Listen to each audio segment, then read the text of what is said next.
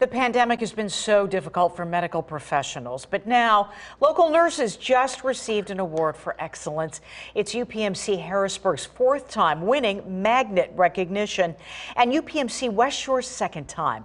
This is the highest national honor in the nursing profession.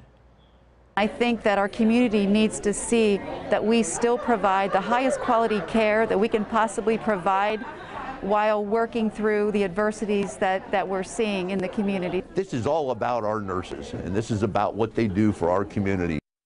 And 7 other UPMC hospitals have also earned recognition. Applicants are only accepted every 4 years, and applicants must demonstrate how they improve patient care.